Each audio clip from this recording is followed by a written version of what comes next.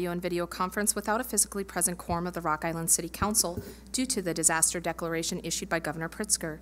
Because of this order related to COVID-19 health concerns affecting the state and the city, the mayor has determined that an in-person meeting at City Hall with all participants may not be practical or prudent. Alderpersons and staff may not all be physically present at City Hall due to the disaster, and physical attendance at City Hall may be limited. To participate remotely during the public comment or public hearing portion of the meeting, please join by phone at 1-430-901-0455, PIN 800-861-163#. Okay, and roll call. Alderperson Robinson. Present. Hertz. Here. Gilbert. Present. Swanson. Here. Parker. Here. Poulos. Here. Healy. Here. Mayor Tomes. And is there any public comment? Any remote public comment? Okay, so we will, we have two presentations tonight, so we have about an hour to get through both. So hopefully everybody is around 30 minutes or less. I'll give you a 5-minute warning when your 30 minutes is almost up. So we'll start with the Carriage House presentation. All right, thank you very much. We really appreciate the opportunity to share the information on the project. I'm here tonight with the Friends of Hallberg. We've got Deb Kunze and Todd Linscott with me. I wanted to start out just getting a little bit of history of what's gone on so far. In 2016, we started a public-private partnership with the Friends of Hallberg. Since that time, a tremendous amount of work, both financially, sweat equity, and everything in between has been done to the Hallberg Mansion, thanks to the Friends of Hallberg. To the point where the mansion is now in high demand for rentals, weddings, events. They're booking this facility years in advance. So it's starting to generate the revenue that it needs to build. And we're here tonight to talk about the Carriage House project, which is going to be a very important project for the Hallberg estate being financially sustainable. It'll be more rental events. It'll have a gift shop for sales, and it'll also have residential rental that'll help make the Hallberg estate financially sustainable, which is a goal, and also be placemaking. It's a destination for folks to go, and we've already seen that success over the years. We're very fortunate to have Hallberg in city possession. Unfortunately, it did not come with a great big endowment, but we are fortunate to have our relationship with the Friends of Hallberg and the great work that they do that's building it back for future generations. So with that, I'd like to introduce Deb and Todd.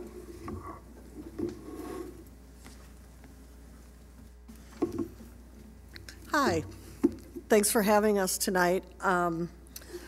As you can see in the first slide, there's been a lot done since this is our third presentation, I think, of the Carriage House.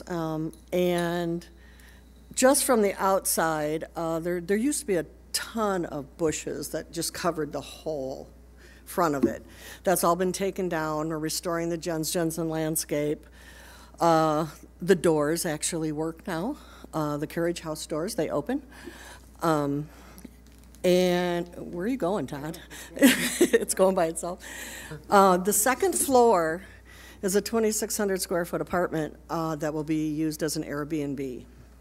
We originally had thought that we might do a long-term rental or corporate rental, but with the pandemic, the business plan has kind of changed on that. There's not as much demand for corporate, so we've decided to go back to the Airbnb. So I guess you can go to the next one. This is just kind of our capital campaign slogan. It's what we do there. Go ahead. So as John said, we were formed in 2016. Look how young we were, John. We have a 10-year operational agreement with the city. We're going on, 6 years now? It's been very successful. There's been a lot of hard work put into it. Our visitors have increased. We actually got a tour about 3 weeks ago from a couple that came in from St. Louis. We said, what brought you to town? Because we always like to ask them. the house, they said. So they've come from all over. The volunteer hours. So since 2016, we've had 23,751 volunteer hours. There's a group that actually does data on it that says volunteers are worth money. And they're worth about, I think this year, that changes every year. This year, they were worth $29, I think, and 19 cents. So overall, if you calculate those hours, it comes out to about $618,000 worth of volunteer hours. What was the increased revenue generation? Just the tours and the, okay, go ahead. We had shown this slide before for the tourism, and it says everything you really need to know on that slide. Nature and parks seem to score very high. Yeah, we hit all the parameters for local tourism, state tourism, that kind of thing. We're trying to find some of the national metrics so that we can kind of add those once, and then once the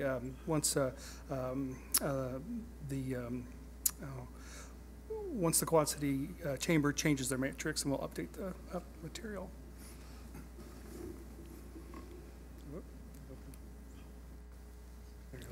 So our phase one is the expanded programming and income generation for the first floor of the Carriage House. So the Carriage House, there's two sides to the Carriage House. One is the auto room, which is the 1,400 square foot space. And the carriage room is 900 square feet. The auto room will be used for meeting space during the week, for programming, and then events on the weekends. The carriage room will have the ADA bathroom, the bar, and then the stable is going to be used as a gift shop. Right now, we're currently working with Girl Scouts, the STEAM programs. We have, every Thursday, we have a garden program where we've hired a gardener that comes and works with our volunteers. And then it will progressively go into the terrace garden, which will be the children's art garden.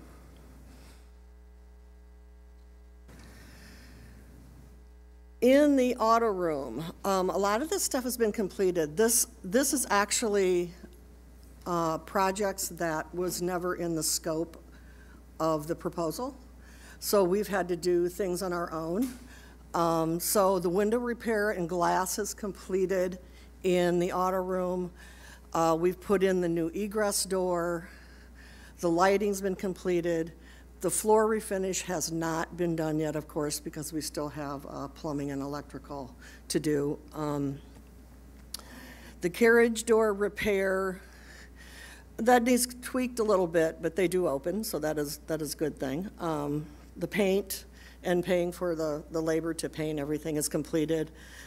Alarm and security, we've just spent close to almost $10,000 on the alarm and the security system. We put cameras on the outside of the carriage house because the mansion never had cameras, and people walk through all the time. And we haven't had a lot of vandalism, not really. We've had some graffiti at the bridge, but overall, it's done pretty well. We don't have a lot of vandalism at Hauberg. But there's a lot of cars that park there in the parking lot. They did, when we were taking an egress door out, there was a door that, when we had the plywood up, they kicked it. If we would have had the security system working at that time, we would have found out who did it. So that is almost complete. They're having, and also the internet is also, we've also paid for that with that whole system. Restoration of the radiators. So the carriage house and the auto house have overhead heaters in them, and all the radiators were taken out. We've bought all the radiators, but one of the, probably the biggest expense is going to be all mechanical in that side. So they're sitting there, but they're not hooked up. Plumbing for the heating system, electrical service and wiring upgrade. What's the electrical has been upgraded. The service has. The service has already, but not the inside of the building. And then the air conditioning will have to be put in both sides. Just a few pictures of ongoing work. The lights are up. Public Works helps us a lot. They're putting in the new pad in front of the carriage house doors. They were very dangerous. Even with 20 people walking in there, I was afraid to let people go in because they were definitely stumble and fall. So they fixed those for us. So the Hauberg Carriage House, the carriage room. So the radiators we've also bought for in there. The light fixtures are in that room. The painting and paint are completed. Window glass replacement actually is done in the carriage room, not done in the stable. So all of the windows were plexiglass. So they've all been restored back to the original glass. We got a grant from Landmarks, Illinois, to complete that for just the glass. But each window takes about 8 to 10 hours to do, and that's all been done with volunteer. The reception bar is almost done except for plumbing. Appliances are all bought. The ADA bathrooms, Miles, for the CDBG, and the heating and cooling for the whole first floor. So the total project, including the air conditioning, is $337,000. CDBG is going to be paying $100,000 of that. We've raised $106,000, and we have spent $76,000 to date. And all that $76,000, like I said, was on projects that were not going to be covered under the proposal.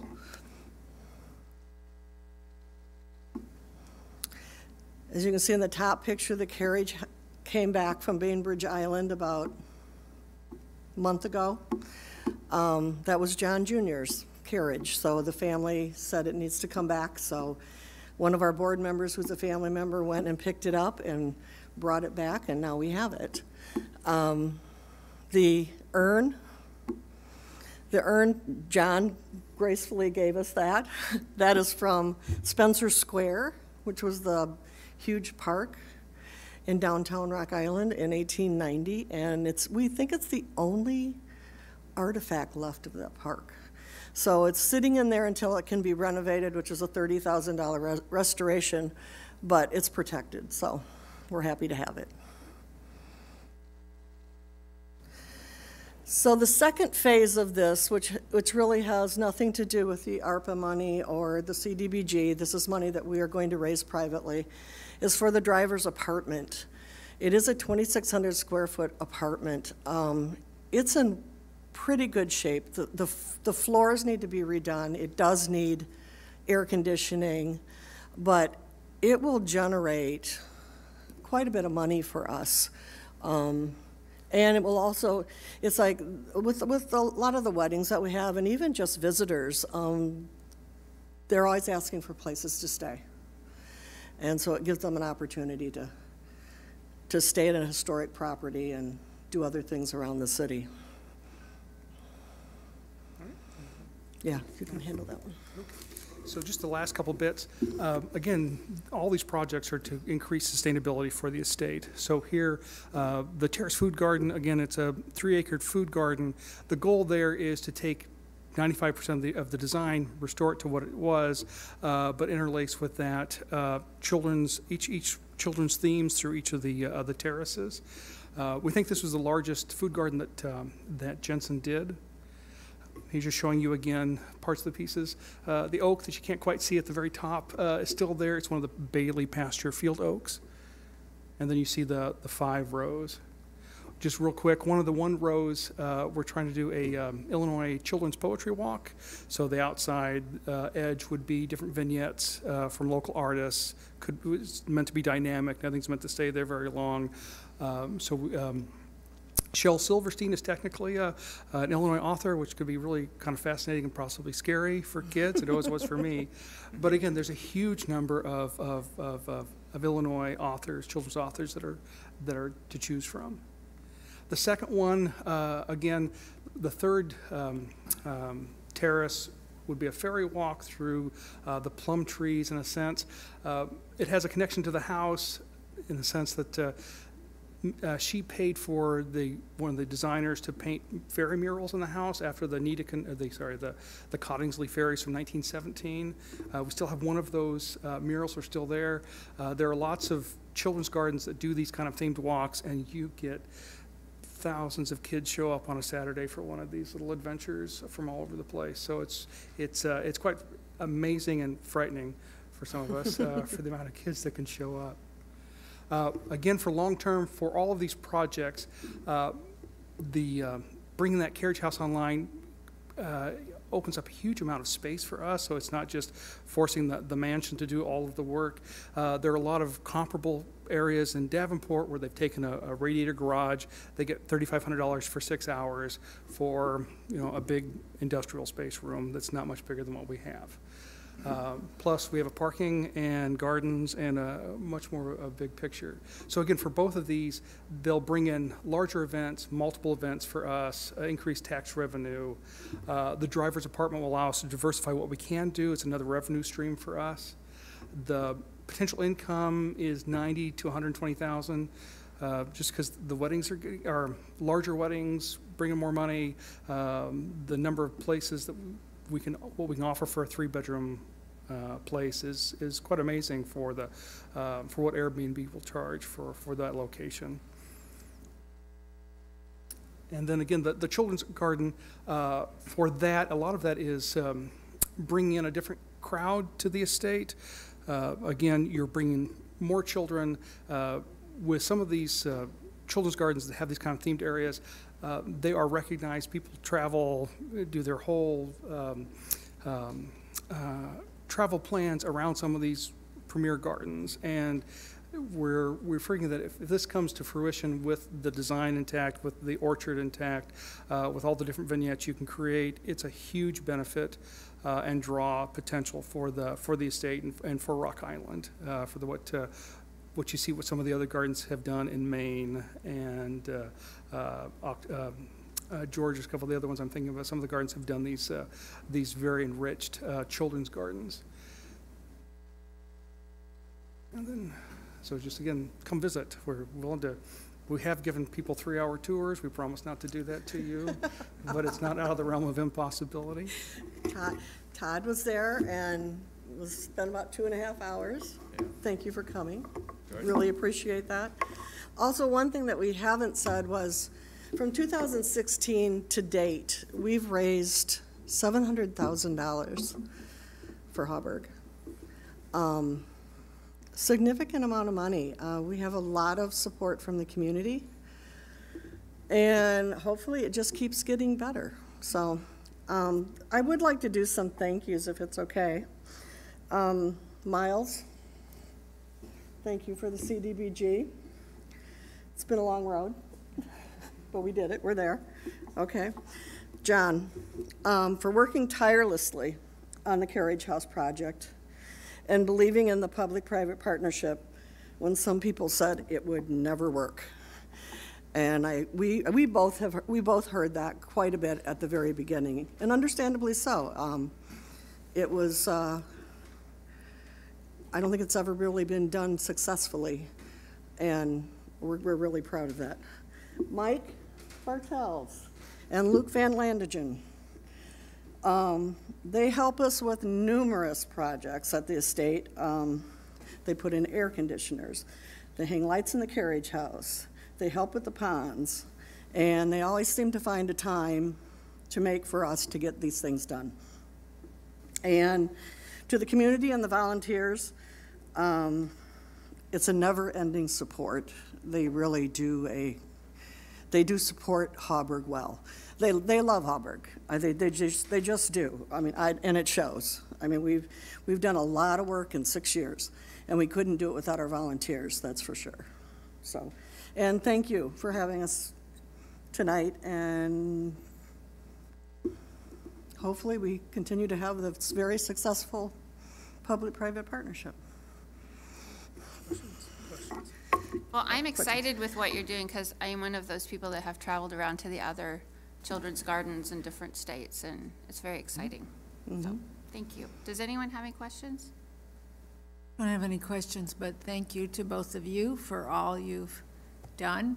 You're welcome. For saving the estate, and to all the volunteers who have just done so much. Yeah, we have one volunteer who is an older gentleman that's retired. He volunteered 161 hours in July. Oh my gosh. And bought a truck because he now works at Hauberg. So yes, he has a key. He can get in anytime he likes. And he basically does so much landscaping work for us. And when he said, Deb, I need to work smarter, not harder. And I'm like, okay, what do you need? So we make sure that his job is easier. Well, it's just beautiful. I was there last week for an event. It's just beautiful. Thank you. Thank you. Okay, Jerry, your turn.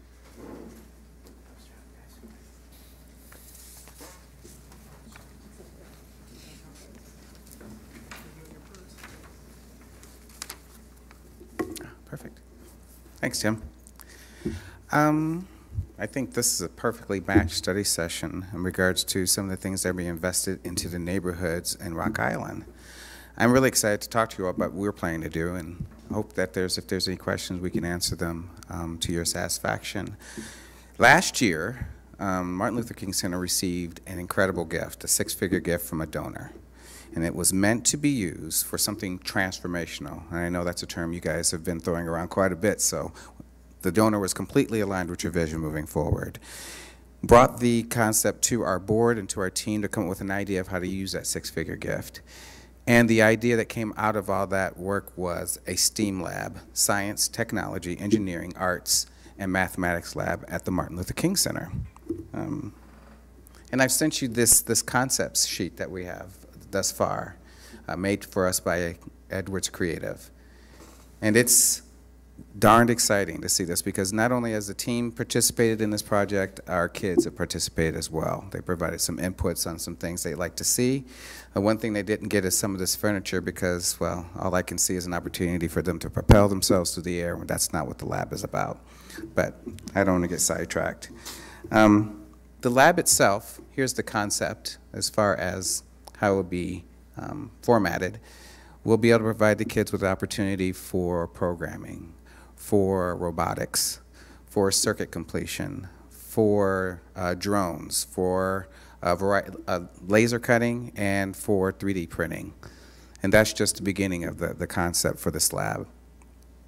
We're working with Edwards Creative and a few others to help us get together the entire package to figure out what it's going to cost in the end. But we're already reaching out to other potential donors, potential supporters, and each time we do, it's a level of excitement we've never seen before. So we're hoping that we can not only gain financial support, but gain their expertise. For instance, it was maybe 3 or 4 months ago that that John Deere engineers came and worked with our kids on a STEM project, and we introduced this concept to them, and they are incredibly excited. So I'm hoping we can get moving very quickly with this. But here's some other things. That's a Lego wall with not your typical Legos, at least not the ones I grew up with, but these are robotic Legos. So they can build things that actually move and do things. There's also a snap circuit wall where they create lights that come on, spinning helicopter wheels, but even more than that. We plan on having a smart board involved welcoming, warm furniture, a welcoming, warm environment, and ultimately a state-of-the-art place. And I want to be very clear, it's not just for the kids at the Martin Luther King Center. That's not the entire vision. The entire vision with that, this would be a resource for the entire community. I mean, if it's fully realized, we would see things like Saturdays, parties there with kids, or during the week we would see Rock Island Milan School District utilizing this as maybe a quasi-classroom for one of their courses, and we would want it to be open for that. The model that we're planning on adopting for this is to contract with an individual to run our lab, to run their business out of there, but to also teach our kids and our staff how to do that very same thing so that we can have sustainability moving forward.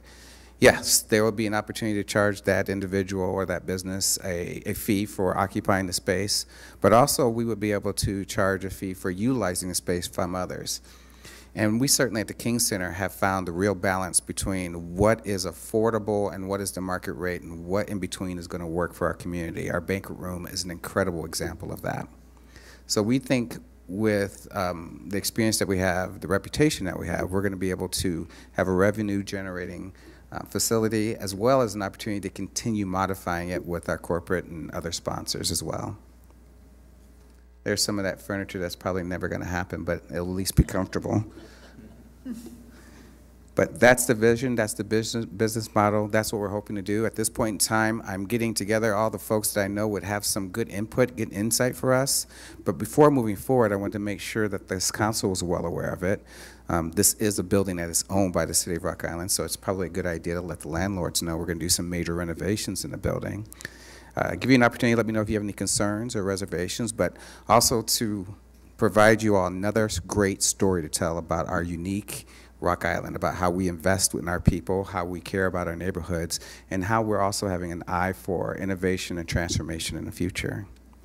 So with that, I welcome any opportunity to discuss the project. You're taking existing space in the King Center and converting it? I'm so glad you asked that question. The answer is yes, and it seems that the stars align for this because the space that we're going to renovate is currently being occupied by the Two Rivers Y.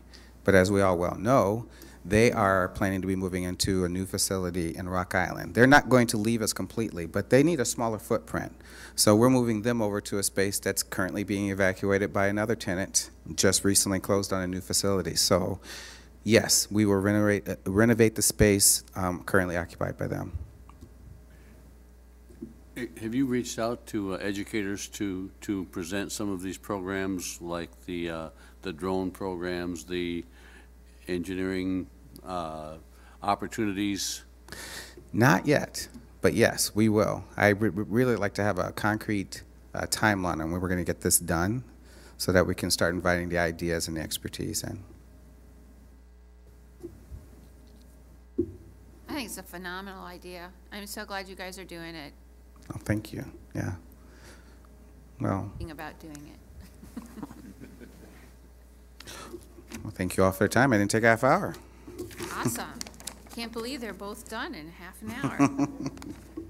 All right. Well, if no one has anything else, then I need a motion to adjourn. So moved. Second. All right, roll call. Alderperson Swanson. Aye.